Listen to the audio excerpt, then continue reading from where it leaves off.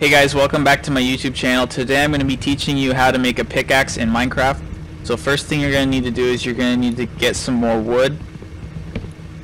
Just from the same tree that we did in the first tutorial, that'll be okay. Oh, looks like my mom's home. I see her headlights in my window.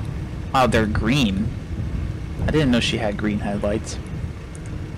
Anyways, put the logs into the crafting table and make some more planks like we did the first time, and then put the planks in the crafting table in this shape, and that will make sticks. Then you take the sticks and you put them in this shape and then put planks on top of it, and that will make you a wooden pickaxe. Now you can go mine stone. Thank you guys for watching my tutorial, and I'll see you in the next one.